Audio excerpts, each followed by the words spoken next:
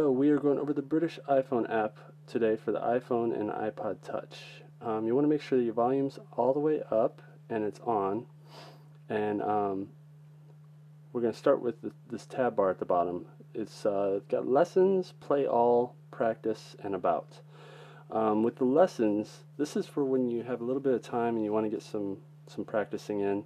So you're in line or you're waiting for someone. You go in, you choose your lesson. Press play. The short vowel sound I. And you can listen to this in short spurts, get a little bit of learning in here and there. The play all, this is for when you have a little bit more time and you have a half hour, 45 minutes, hour to sit and actually practice your lessons. You can start from the beginning, where you left off, at the end, anywhere in there, and it's going to play all. The really cool thing about this app is the practice tab. Now the practice tab allows you to choose different words, say average here. You let it play. Average. And on the iPhone, you want to make sure your mouse is close to the mic. It has to pick up your voice in order to work. iPod Touch, you want to make sure your headphones are in with the mic so that you're able to record your voice. And then you press this button on the side here. Average. So after you record, you come back in here and make sure this is in the screen for you. You've recorded your version of the word, and you press this button over the side, and what it does is compare you to the native accent. Average. Average.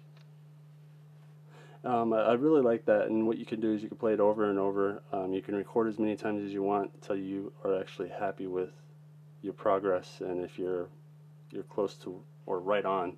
The next tab down here we're going to move on to is an about.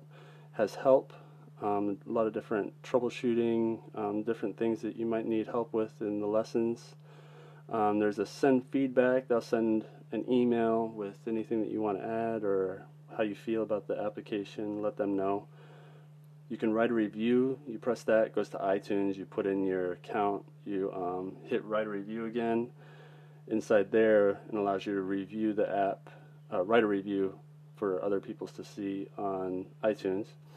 Tell a friend. That will email a friend all about the application so that they can buy it or download it. If you like this one, there's an American accent for the iPhone.